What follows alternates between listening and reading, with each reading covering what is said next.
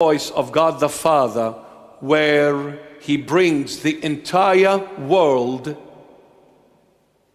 at the feet of His beloved Son, Jesus Christ of Nazareth.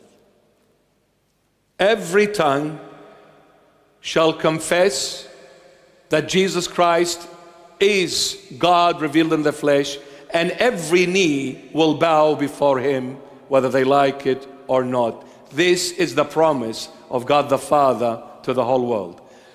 You who have denied my Son, you who have rejected my Son, you who have crucified my Son, I'll make sure that you will confess that He is Lord and Savior, He is God revealed in the flesh, and you will kneel before Him and worship His mighty name.